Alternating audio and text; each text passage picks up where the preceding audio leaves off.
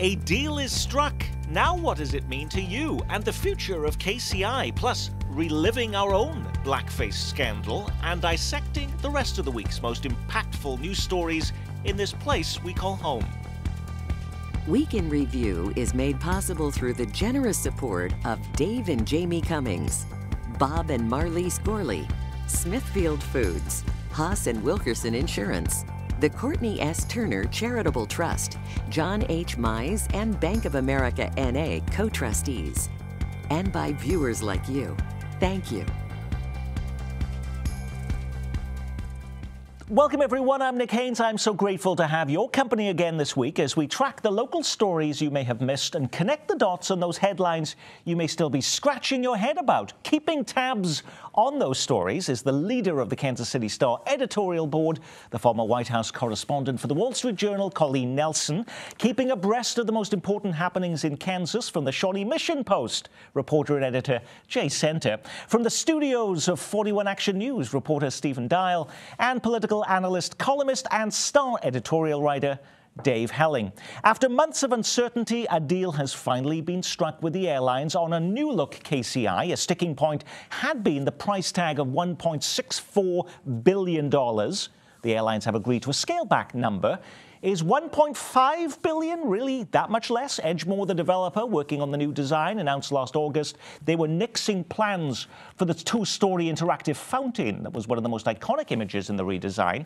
What else will have to go to shrink down the price tag by $140 million, Stephen Dial? Well, they really didn't elaborate on that yesterday, but from some council members being concerned, asking, they were saying, oh, well, this doesn't mean you'll have fewer bathrooms or you won't have cell phone charger outlets. This means that they will scale back the design, so that can be a lot of different factors, but we didn't get a clear answer as to... Does that mean it's smaller parking spaces, narrower waiting areas, Colleen? Right. They hadn't gotten far enough into the details to tell us exactly what they're taking away, so whether we're going to have one fewer charging station or a fewer parking spaces, we don't really know that. But this, as you say, this wasn't that much money. It was a pretty small sticking point that dragged this out for many months, and there's been a lot of frustration. And so the fact that we finally have an agreement, we finally have a number, this is very good news for folks who want to see a new terminal at KCI. A standout quote this week, though, was from Scott Wagner, the city councilman, who said, "I am not one to generally celebrate victory until I understand what the victory is."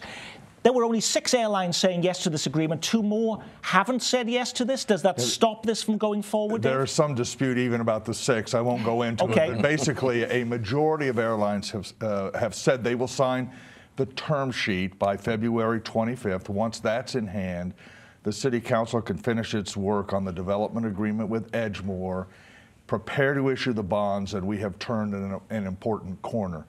The reduction in price is kind of a meaningless thing, Nick. It was always going to be what the airlines were willing to pay, and they decided they're willing to pay between $112 and $116 million a year from fees they get from passengers and other places. That provides a $1.5 billion house for Kansas City. That's what they're going to buy. They're going to get a 35-year mortgage, and the dirt should fly later this year. So ultimately, people want to see hard hats at the airport working on this.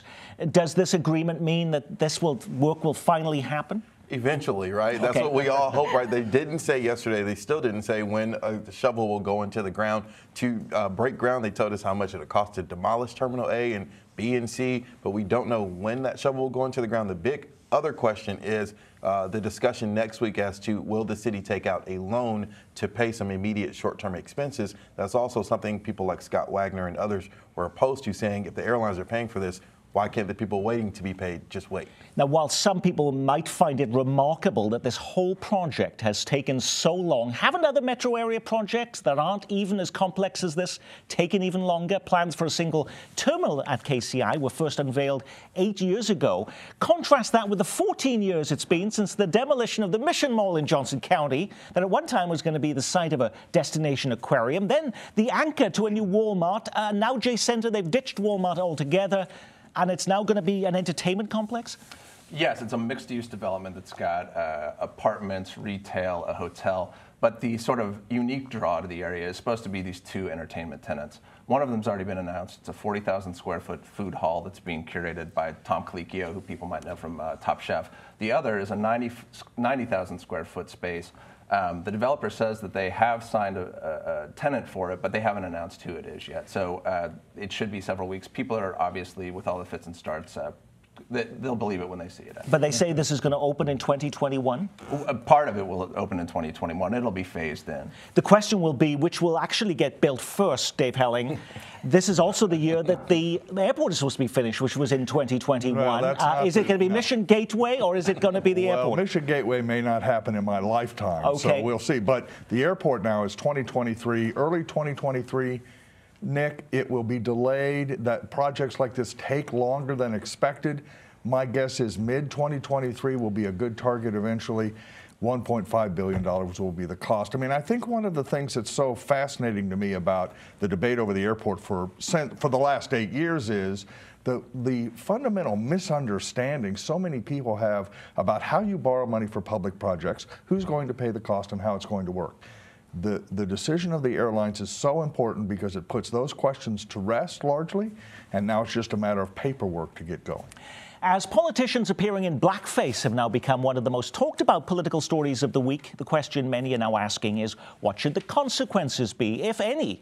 Believe it or not, it's an issue we dealt with right here back in 2000 as Missouri's Democratic Governor Mel Carnahan was locked in a bitter U.S. Senate campaign against John Ashcroft. Photos surfaced of Carnahan dressed in blackface. He was singing in a blackface quartet in 1960, but Carnahan didn't resign. Colleen. That's right. So this happened a year out from an election. Carnahan was running for U.S. Senate against Ashcroft, and it was an interesting moment because Ashcroft was being called a racist because he had blocked the confirmation of a black judge to the federal bench, and so there were already arguments that Ashcroft was a racist. Then the Republicans put out this photo of Carnahan in blackface, and everyone said, well, then Carnahan's a racist. So there was kind of a tit for tat, but there's some key differences here. I mean, this was a different moment in politics. Carnahan's photo was from the early 1960s, which was a different moment in United States history compared to what we're seeing in Virginia, photos from the 1980s. But it caused a blow up in the U.S. Senate race briefly, but Carnahan was able to recover, and it really didn't change the course of events. I was pouring through some of the news clippings from that time. The Columbia Daily Tribune writing, is Carnahan a racist merely because he put on blackface 39 years ago? Of course not. The Sikeston Democrat, a picture of Carnahan in a KKK robe, that would be a different matter, but a humorous portrayal that was not deemed inappropriate by 1960s standards has no place in election 2000. The St. Louis Post-Dispatch, while Mr. Carnahan's actions 39 years ago are detestable, they aren't necessarily the measure of the man today. And the Kansas City Star reports African-American clergy members from Kansas City and St. Louis downplaying the revelations. We are more interested in what has happened in the last 39 days than what has happened over 39 years ago. Would the response be different today, though, if this were Mike Parson or one of our mayoral candidates or someone in political office in Johnson County, Stephen? The response would definitely be different today. And in my opinion, in 2000, it should have been different. I think a lot of people miss the fundamental fact of the history behind blackface. It was an efforts to make and portray black people as unintelligent or lazy. And so whether someone did it 30 years ago or did it at Halloween last year, I think the sad part of this is we're still talking about this in 2019 of people not knowing what's right and what's wrong, what's offensive and not. And so I think, you know, for people who are dressing up as Michael Jackson for Halloween, I think if you wear the sparkly glove and change your hair, people will understand who you're doing and who you're trying to portray. I know some people said, you know, this happened decades ago. Aren't we a forgiving country? I think that has a place in our country to forgive people for what they have done wrong. But I think the sad part is people not understanding that it is offensive. If it was a mayor in a town in Johnson County or a county official in Johnson County, would they be forced to resign today, you think? There'd certainly be a lot of pressure on them to resign. I think there would be a lot of scrutiny about their past actions. The other interesting thing about this is, even if you're of a mind that, you know, in 1960 it was a different era and, you know, the awareness of how racist this was is maybe not as pervasive. Anybody who's running for office now is going to, who engaged in this kind of behavior would have done so within the last 20 or 30 years. And a lot less forgivable to not understand the implications. Should it be left to the voters to decide this? Well, no. Some gestures are so offensive that they're disqualifying, and in the current environment, blackface would be that. That's why Governor Carnahan would be in much more trouble if those pictures surfaced today than they did in 2000. Now, Nick, you and I covered that race, as you recall. You brokered the only debate in that race between John Ashcroft and Mel Carnahan. Your recollection, I'm sure, is much like mine. That was the bitterest race I think I've ever covered at the staff level. The Carnahan people hated the Ashcroft people. The Ashcroft people hated the Carnahan folks. The disclosure of the blackface photograph more than a year before Election Day was a reflection of how angry everyone thought that race was going to be. And I do think it changed the nature of the discourse between the two, because everybody looked at that and said, we cannot walk down this road or we will tear this state apart. So in that sense, it changed the Senate debate that year. The world has changed since then. It would be disqualifying today. This week, President Trump delivers his State of the Union address and calls for compromise and national unity. Newly elected Kansas Congresswoman Sharice Davids, dressed all in white and seated for most of the speech, got plenty of on-screen attention. She has said she wants to work in a bipartisan way to fix the country's problems. What evidence, though, is there that she's moving to the political center to work with Republicans, Jay? Well, in her response to the State of the Union address, she said she was happy to hear President Trump expressed an interest in improving infrastructure, in addressing cost of prescription drugs. But that said, she's been in office for a month, and the government was shut down for a big part of that. So there's not been a whole lot of opportunity to show where she stands. Colleen.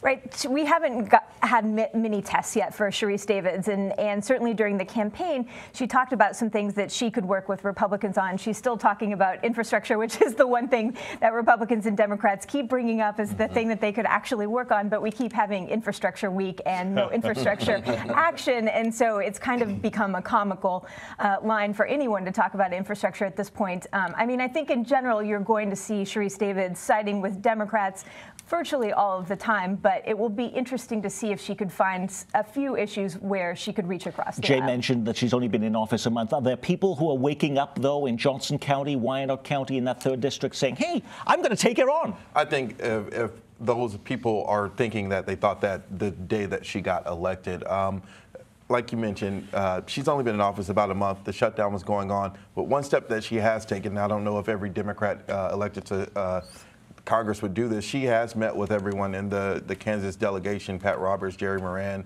and others. I mean, that can be an olive branch. It could just be a photo op. We don't know right now. Like Colleen mentioned, it'll take those real votes to see if she's willing to be in the center. Now, during his State of the Union address, the president derided what he called drift towards socialism in the Democratic Party. Tonight, we renew our resolve that America will never be a socialist country. A Missouri state senator has now taken that to heart and introduced this week the Stop Socialism Act in Missouri. It would block local and state governments from competing with private businesses. How would this actually work, though, and what impact would this have on our local governments here in our metro, Dave? I'm not completely sure. Maybe if the government decided to cut hair, barbers would be able to stake a claim to keeping the government out. It's much more symbolic than it is real, Nick. And in fact, the criticism of quote-unquote socialism is much more political than it is about policy, although there is polling information that suggests younger voters are much more willing to see a government role in a lot of things in the United States.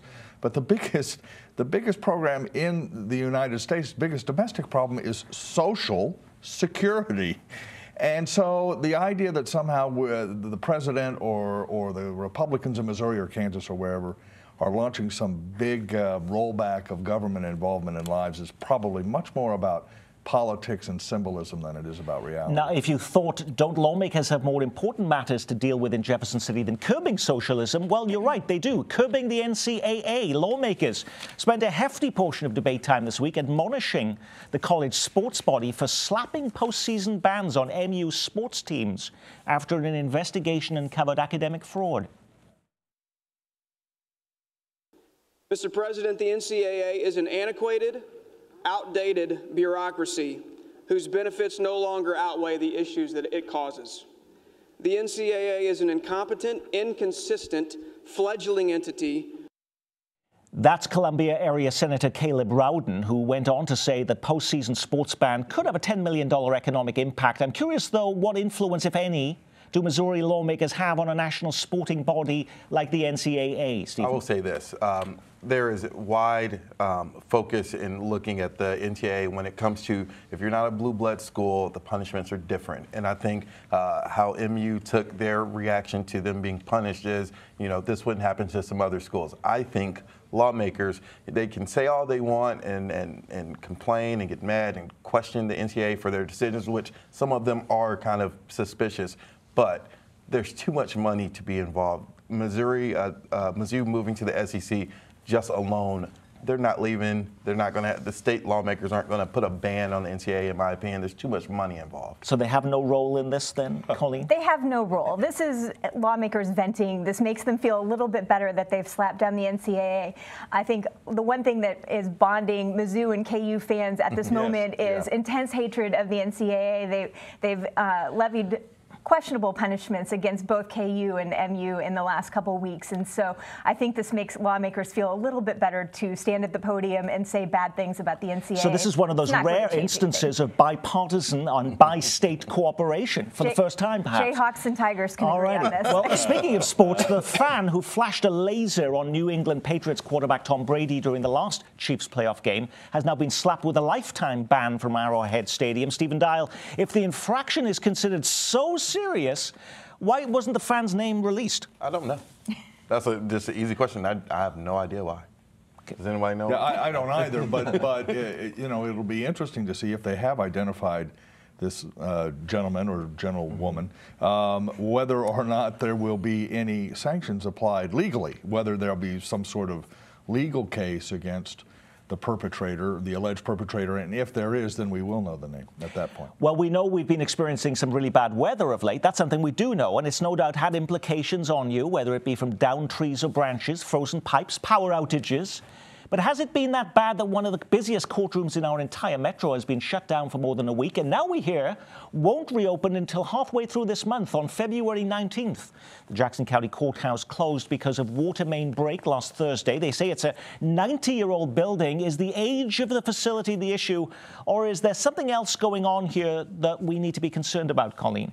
Well, it's an old building, and the water mains are breaking, and so, I mean, it's just, it kind of encapsulates a lot of things that are wrong with Jackson County government and the Jackson County Jail and the courthouse. And so I don't think there's a larger issue here, but there's a lot of work to do, and the infrastructure is old. So I might be wrong about this, but I can't remember a major public building like this being closed for so long with so many important functions taking place. Right, there, I think the announcement of the February 19th or a few weeks from now kind of shocked a lot of people. It definitely shocked me. The building is really old. We hear about water main breaks all over town. This just maybe puts a bigger spotlight on the fact that, hey, we need to ramp up or put some more funding into fixing things like this. President Trump makes it clear that his Secretary of State, Mike Pompeo, will not be leaving his cabinet to run for the United States Senate seat in Kansas, being vacated by Pat Roberts. Meanwhile, there are several news accounts this week that the nation's former health secretary, Kathleen Sebelius, may enter the race. She's a Democrat and a former Kansas governor. So what are we to believe? Are either of these people in this race, or should we not even care at this point, Jay? It's very, very early, and so it's very difficult to say. I will also say that, people have come and gone from the Trump administration after saying that they were staying put or going more quickly. So especially with the Pompeo thing, I think we just have to kind of wait and see. It's very possible that he may be, sort of commissioned to run for the seat. Sebelius, I think, would be the Democrats' best candidate just based on name recognition, but there's a guy named Barry Grissom, who is the U.S. attorney, who has expressed interest as well. So they seem to have two, at least, pretty good, viable candidates. Dave? Yeah, the Democrats would be flabbergasted if Kathleen Sebelius were to run. She would be instantly a competitive candidate in that race, and maybe the favorite, depending on who the Republicans would nominate. Now, whether she wants to go through that or not is not clear. She's still active in Kansas politics. She recruited Laura Kelly to run for governor, still has her roots here. But a Senate campaign is grueling. It would be extraordinarily argumentative in Kansas. It would be massively expensive in 2020. So I'd give the chances maybe a 10-20% chance that she's a candidate in that race. We may hear of other Democrats who have an interest as well going forward beyond Barry Grissom. And potentially other Republicans, Chris Kobach included. Though I did see Politico announcing this week that he was at the border with Steve Bannon on a new effort to privately finance a new border wall. Is that a new full-time job for him or just a hobby? I think it's just a hobby, but he is looking for a full-time job. The promised Trump administration job has never materialized, and so he has some time on his hands to freelance and try to build this wall in his free time. But obviously, the Senate race is on his radar screen, and there are a lot of Kansas Republicans who are concerned that he could cost them a Republican Senate seat. And so there are a lot of Kansas Republicans who are working hard to dissuade Chris Kobach from jumping in the race. He's clearly wandering in the desert now looking for something, someone really, literally, we're looking for a way to get on television. But you can talk to Republicans in Kansas, Nick, who are terrified of his candidacy. They think a Chris Kobach candidacy would be the only way that the 2020 Senate seat could be put in jeopardy. And they point to the governor's race, which is winnable usually for a Republican, was not this time. That's why you hear rumors about Pompeo and Kevin Yoder and Roger Marshall and all the other Republicans that may make that race. And I think they're trying all to send a signal to Chris Kobach that you would not walk to that nomination. A new report on the state of retail in our metro is released, and the biggest headline, Nordstrom's move to the Country Club Plaza now represents an existential threat to the future of our city's most vibrant mall, J Center. It's not the only warning sign coming out of Johnson County this week, but let's start there. Some already claiming this might be the beginning of the end of Oak Park Mall. What are the experts saying? Well, so retail has faced all sorts of pressures over the past decade anyway. Nordstrom was the unique draw at Oak Park Mall. There are 3 other department store anchors there, but there's a JCPenney and a Dillard's and a Macy's all over the place. So the loss of this unique draw is a big deal. You also have to look at the fact that, like, even if you have these 3 other anchors in place, is that where the retail world is going in the age of the internet shopping and Amazon and so much? So the owner of the mall has said that this gives them a chance to reinvent it and make it an attractive place to come for the next several generations. But what that concept actually looks like is a big question. Now, some are saying that it is not just the exit of Nordstrom that is the biggest threat to Oak Park Mall, but the series of shootings that we'd experienced over the last year outside of that mall. And in fact, I did see the press release again this week from the Overland Park Police Department having a community town hall on a rise in crime. You don't see that very often in Johnson County. I don't recall ever seeing that in Johnson County. And yes, at Oak Park Mall over the past year, you've had 2, very prominent shooting events. In one North Johnson County neighborhood, or one northern Overland Park neighborhood of 79th and I-35, essentially, you've had 3 very high-profile violent crimes over the course of the past 2 weeks, including the murder of a 17-year-old. This meeting is to address those 3 crimes and see if the neighbors can come together and figure out a way to prevent it. Some say, though, it is not just what will Nordstrom's exit mean to Oak Park Mall, but will Nordstrom save the Country Club Plaza, Dave? Well, the plaza faces the same challenges that all retail face, and that is it's 10 times easier to click at home to buy almost anything that you would want or could get at a mass market shopping mall. So the plaza isn't exempt from the forces that are facing the Oak Park Mall, no matter how much you shuffle the stores around, which is why the plaza, by the way, seems to be trending a bit more toward entertainment options, restaurants, other things that you do have to go to or to visit to make it work. But as much as the shootings are an issue at Oak Park Mall, and they are, retail is under pressure for reasons that are not related to violent crime. It's just, the world is changing. Gosh, we know that at the newspaper. And the way people buy things is changing dramatically. And so it's not clear what a mall can do to maintain what they have been in the past. And Johnson County itself is changes. Others are speaking out about that too. I see Adam Hamilton, the founding pastor at Church of the Resurrection, telling Overland Park officials that Johnson County beige is going to hurt the community's progress. Young adults, he says, want and expect diversity. They may not want to live in Johnson County if it doesn't have more options for housing and transportation. His own children, he says, have resisted moving back into Johnson County beige for those very reasons. Was his characterization met with nodding heads heads or eye rolls? I think Overland Park officials get it. So his comments came as the city released the results of this year-long planning process called Forward OP. And basically he was saying, listen, cul-de-sacs and McMansions are not what people who are becoming adults, young adults right now, are looking for and where they're going to live. People on the city council at that presentation said, we understand, we know we're going to have to get there, and basically colleagues on the city council, you're going to have to show some backbone because these changes are hard. There will always be people upset, lobbying against them. We need to show some strength and push them forward. When you head to the polls, how important is a candidate's political party in deciding how you vote? Former Kansas independent candidate Greg Orman ran a series of ads trying to convince voters that was a poor way to make important decisions. The mayor of Kansas City doesn't run as a Democrat or a Republican. In fact, most local elections, they don't even list the party the candidate belongs to. But is that about to change in Johnson County, where there's now a push to end nonpartisan elections, Jay? Mike Brown is the commissioner who's pushing this, and it got 5 votes. It got a lot closer to passing than people expected it to when it came up before the board last month. The idea here is that Democrats were very involved in the election of 2 county commission members. It's worth pointing out, though, Republican or candidates for the county commission have been putting elephants on their signs and showing their allegiance to Republicans. Stephen, there are 11 candidates running for mayor of Kansas City. Wouldn't it be easier for folks if they knew if they were a Republican or a Democrat? In a way, in my opinion, I think so, because some people would. Both parties have certain political views when it comes to certain issues that matter the most to people, and so maybe if you put the parties on there, maybe it might make someone focus more on another person or a different candidate. And that is our Week in Review. Our thanks to our news reviewers from the pages of your Kansas City Star, Colleen Nelson, and from 41 Action News, Stephen Dial. From the Shawnee Mission Post, Jay Center, and the Star's Dave Helling. I'm Nick Haines from all of us here at KCPT. Thanks for spending part of your weekend with us.